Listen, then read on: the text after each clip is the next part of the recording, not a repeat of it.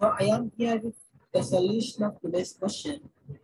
I do post a question daily on my Instagram and provide solution for that here on my YouTube channel. So do follow me on Instagram, try those questions, and verify your answer in my YouTube channel. My Insta link is provided in the description. And for those who tried this question and got the answer as 26,400, my congratulations for you people because that is a correct answer. Okay, let us go through the question now. A person borrowed a sum of 30,800 rupees at 10% annum, at the rate of 10% per annum for 3 years. Compounded annually means compound interest.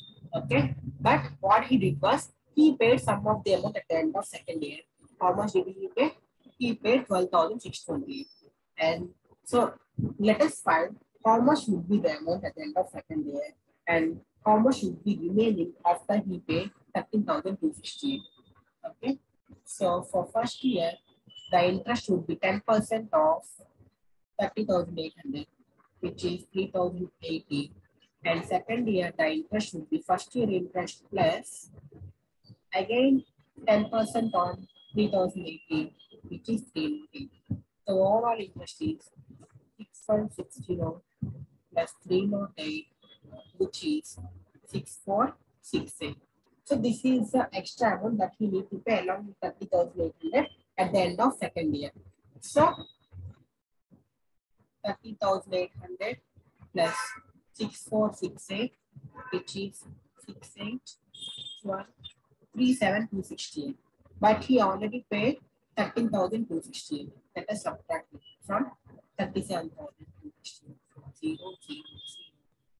So 24,000 is remaining at the end of second year.